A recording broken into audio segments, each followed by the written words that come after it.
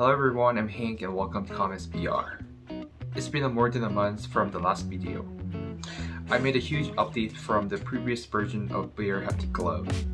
Update has been made based on the research question on VR Haptic Glove I introduced. My research questions are: first, can VR Haptic Glove provide better sense of presence, engagement, and usability than conventional VR controller?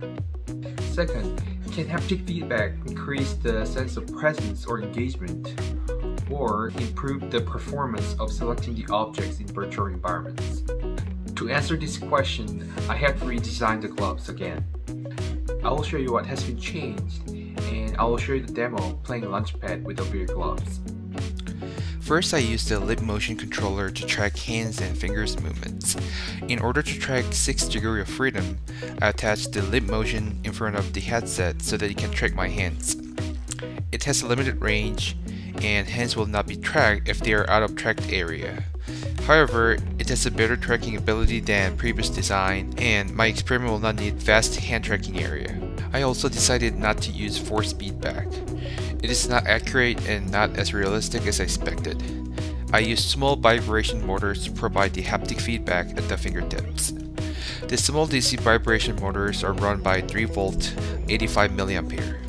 The DC board does not have enough power to provide the power. I used AAA battery to provide 6V to TNC board and used transistors to provide the enough voltage and ampere to the motors. Last, I use NRF24L01 modules to make the gloves wireless. One module is connected to PC and work as a base station and transmit the data to both RF modules on each hand. Latency was measured less than 13 milliseconds.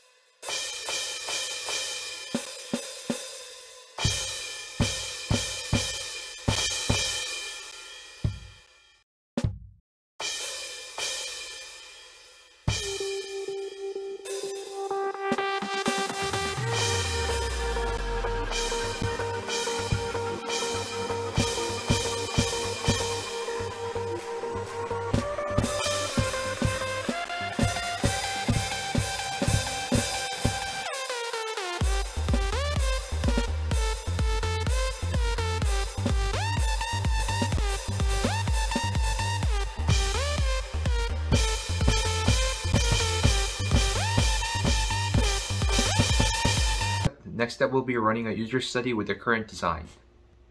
Thank you for watching, and I will come back with a great idea.